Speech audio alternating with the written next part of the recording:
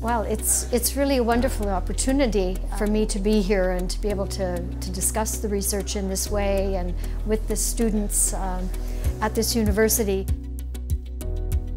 You can get different ideas by talking with people in different situations. So today, when we were talking about sexual violence, it was interesting for me to hear about some of the experience in Chile and some of the concerns here that might be a bit different from the concerns that I'm dealing with in Canada or the Netherlands.